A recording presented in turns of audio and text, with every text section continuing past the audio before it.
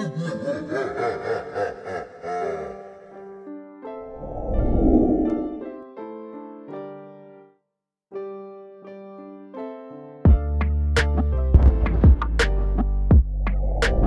here with Much Props, going to give you another how-to video. Today I am building something that gets requested quite a bit on my comment section, an Oni mask. Now, Oni mask, it's 3 letters. I don't know how to pronounce it. Words are hard. I get requested this one quite a bit, and I kind of feel like I've made some masks that technically would fit under this category, but definitely have never taken the more traditional approach. I am going to take 2 Halloween masks that I got last year, real cheap ones, and kind of combine them together and then cover that with a thermoplastic, much like Worbla, and yeah, see what I can come up with. So today I am making a custom Oni mask from references in my imagination, using some random materials and bits. Let's get to building. I keep a large tote of masks like these in my prop material storage. Even if I don't necessarily like the mask, they can easily be altered to make what I want. I wanted a full face Oni mask, so I needed something to fill the top portion of this cheap samurai mask, I think is what they labeled it as. I start by trimming off the parts of the top part that I don't need. Then I rough up the plastic so that I can get some super glue on it to hold. This is not a strong enough bond to keep them together, but it is to hold them there long enough that I can drill some holes to pop some rivets in. I do my best to keep it relatively even as I make the modifications to the mask, but it will all get covered with thermoplastic later anyways.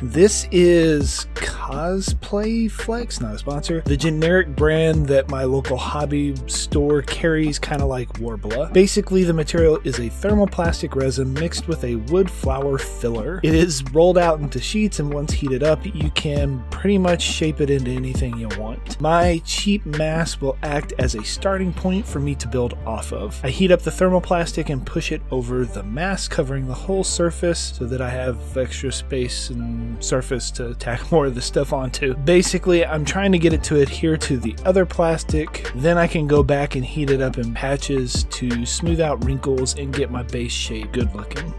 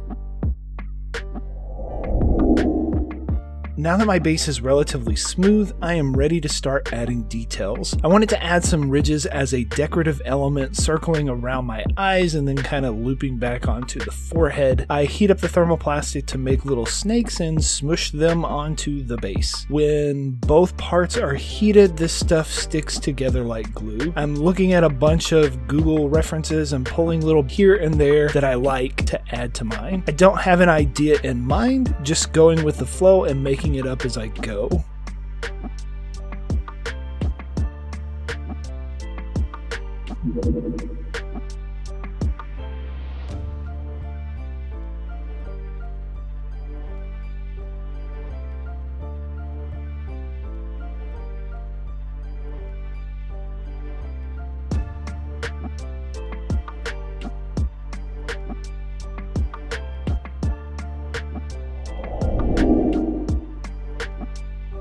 One typical feature of most Oni masks are the presence of horns. It can vary from 1 to a bunch, so we're just gonna go with the standard 2. Instead of using up all my thermoplastic, I am making the base of my horns with foil or aluminum and push the plastic over the top. Since it takes on the shape of what I am pushing it onto, I don't want a bunch of little divots all up in my horns, so the duct tape is put on just to kind of smooth out those rough edges of the foil, and then it gets enveloped in thermoplastic.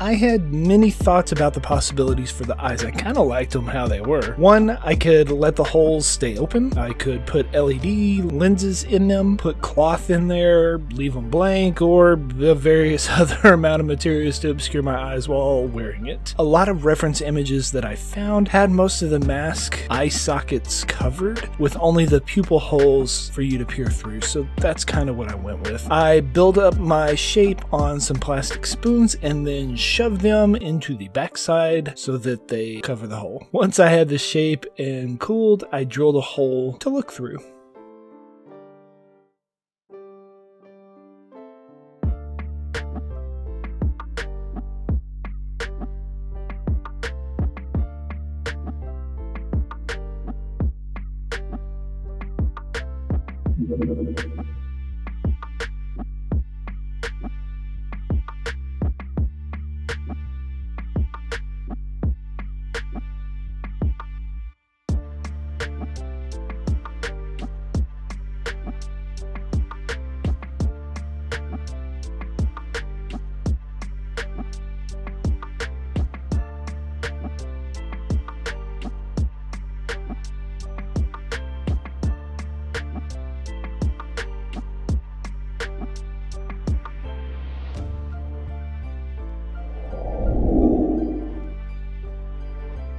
I'm going to start the paint job with a gray automotive primer to fill in any gaps. Oh no plastic dip.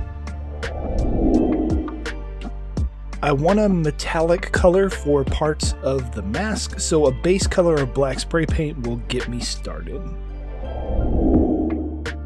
Like I said before, I am pretty much doing this as I go, making decisions on the fly, which sometimes is pretty fun. I still haven't decided what exact color scheme I want to do yet, but I started with a Spanish copper rub and buff. Then I hit the edges with some antique gold to kind of help the details stand out a little. I know I don't want to go with a traditional paint job, so this will be a nice starting point. You just get the rub and buff on a chip brush and loosely drag your brush over.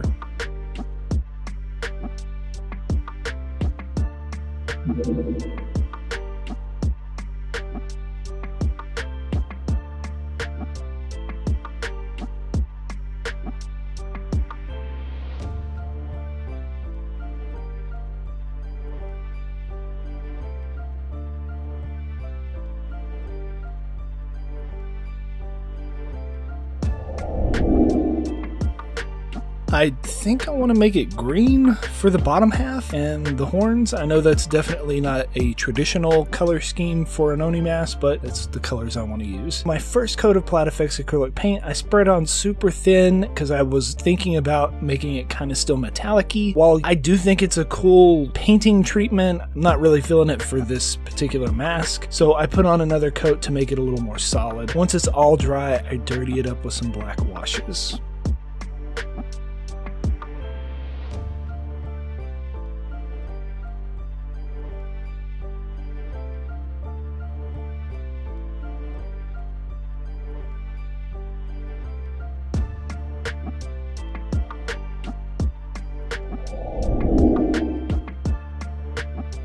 In my current design, there's a big gap of wrinkles on the forehead. I thought about putting a symbol or something in there, but didn't find anything that I liked. Another common occurrence in Oni masks is the demon to have an extra eye right smack dab in the middle of his forehead. So after my painting job was done, let's drill a hole and mess it up a little bit. Yeah. So I'm just gonna hot glue a glass eye on the back side and then touch up paint the edges.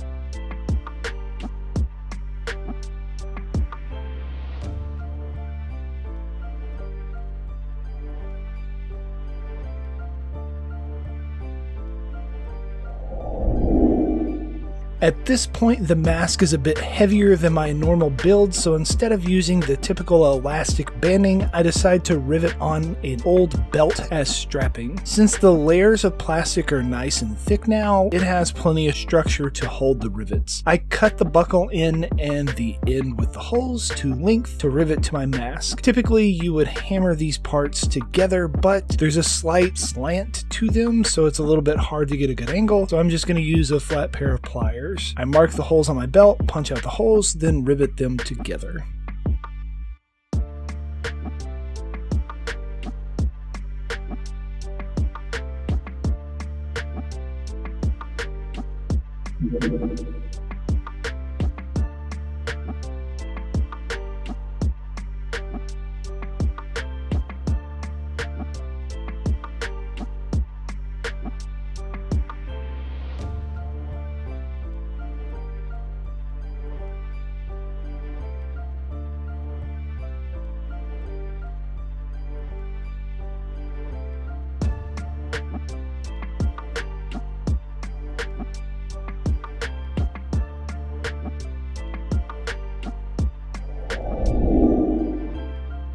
I bought these fake old Japanese coins, which if the Google search has led me straight, is called a fuhansen. Yeah, I know I'm butchering a lot of words today. And these were a common currency in the late 7th century. I don't remember what I initially bought them for, but I thought they had cool decorative embellishments, so let's put them on the strapping for my mask. I'm just going to rivet them on my belt in the same method as before. I got them off of Amazon for pretty cheap.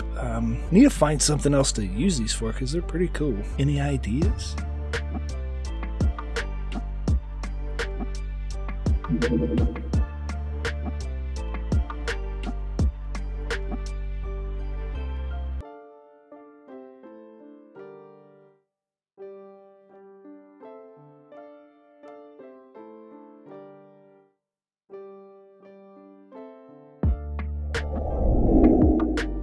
Last thing to finish on the project is to glue in the material onto the eyes so that you cannot see the person's eyes when they are wearing it. I double over this sheer material and hot glue it to the surface. Since I do frequent work with hot materials, my palms aren't too sensitive to hot temperatures. You do want to be careful though when using a hot glue gun because a lot of the permanent scars on the soft tissues like the backs of my hand or the mid shin have definitely gotten a couple of battle scars from this liquid hot napalm glue singeing off the top layers of skin. And with that, we are finished.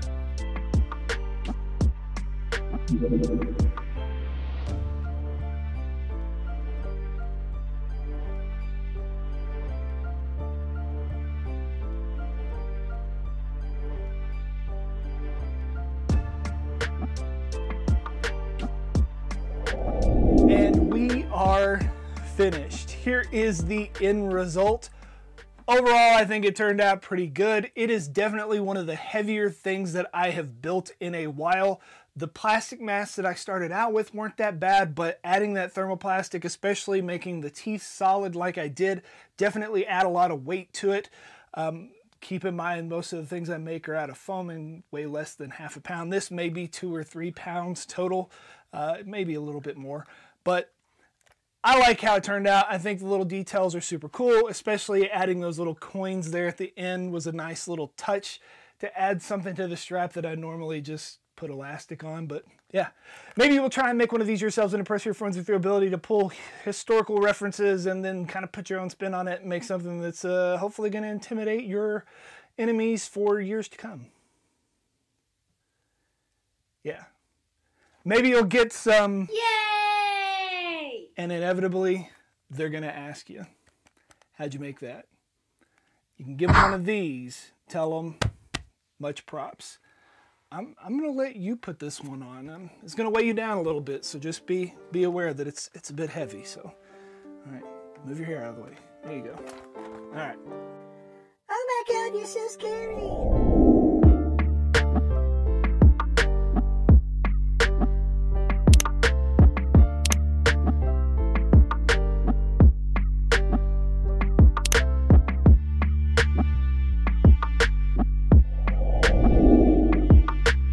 If you enjoy what I do here on YouTube and want to continue to see builds like this one, please consider joining these awesome people listed here with me over on Patreon to build a bigger, better, more creative community together.